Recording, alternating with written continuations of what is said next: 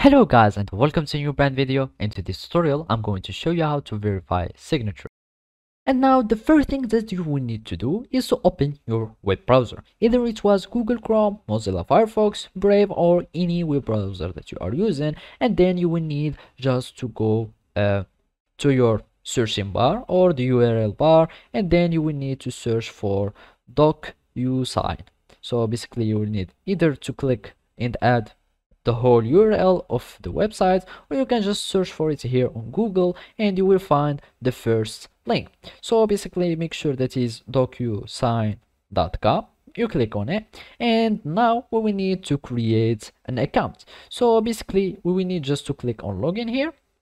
So basically either you can click on get started, and let's get started. You will need to add your email, and basically you will need just to add the email, agree on the terms, accept the cookies, and basically I'm going just to add my email here, and then I will I think I confirmed by mistake.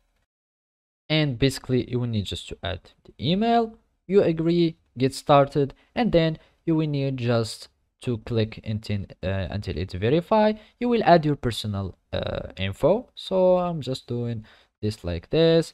You can add a phone number, and then so you need just to add a valid phone number, and then you will need just to click on next.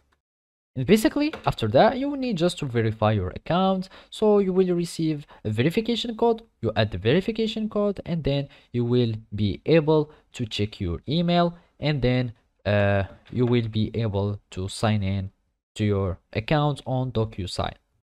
And now we will need just to click on next, and we will confirm our account.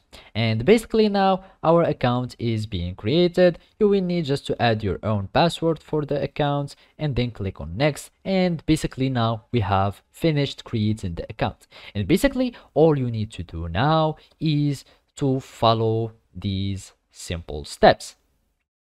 And as you can see, this is our account that's being started.